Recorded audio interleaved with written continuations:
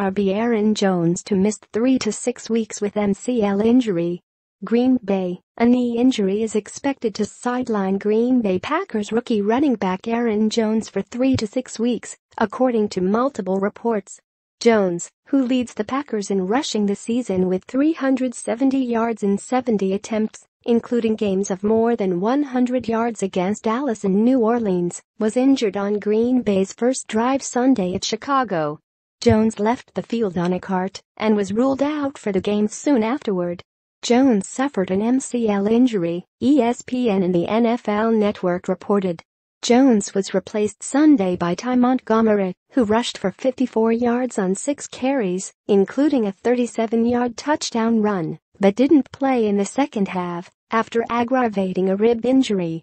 Rookie Jamal Williams, the Packers' third-string running back, carried 20 times for 67 yards in the second half Sunday.